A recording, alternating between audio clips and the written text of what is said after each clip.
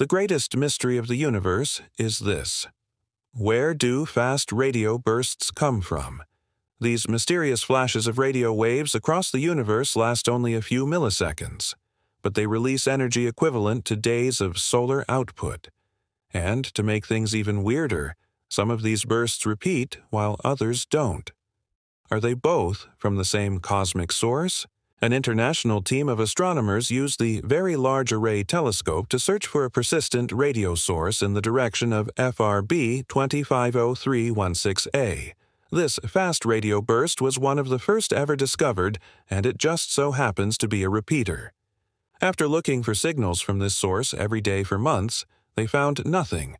This breakthrough non-detection has allowed them to place the tightest limits yet on radio afterglows from fast radio bursts.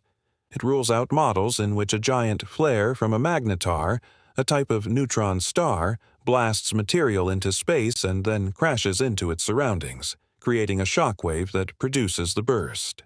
Instead, it points to a cleaner origin for this mysterious phenomenon, such as the merger of two neutron stars.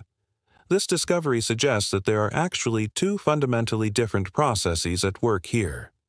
One that produces the short, intense bursts that we observe, and another that creates the more long-lasting and repeating signals.